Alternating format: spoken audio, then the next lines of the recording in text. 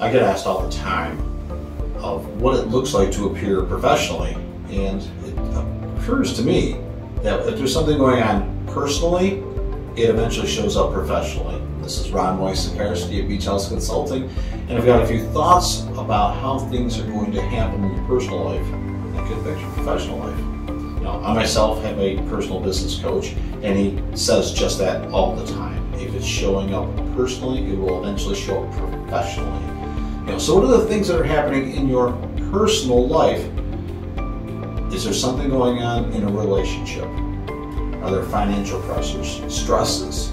Is there something going on health-wise, or maybe extended family?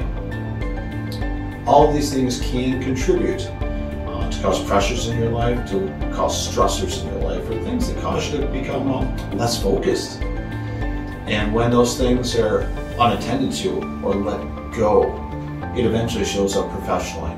And the way that it manifests could be that you're not paying attention to meetings, or that you're tired or missing opportunities, or maybe you're just not energetic enough to return those phone calls and do the daily things, those tasks that have to be done in your business that are critical. What about those around you? Do they notice your body language?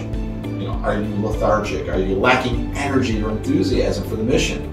Has something changed where you used to be outgoing and forceful in your business and dynamic and growing it, and now maybe you're just hanging on or mailing it in? Because those around you, they notice it, whether you acknowledge that they notice it, they see it, they sense it, and it can cause people to move away from your organization, and wouldn't that be a shame? So if there's something going on personally and it's arriving professionally, I can assure you this: you're not the first one to know it. Those around you, I'm sure, know it. And if you're not attending to it, you could be the only person who doesn't realize it. Everybody else knows it. My prescription for you: just take a little self-inventory. How are you feeling health-wise? Do you have a fitness plan? Do you want one? What are your eating habits? Are you getting enough rest? Are you refreshed at work? Are you excited for the mission?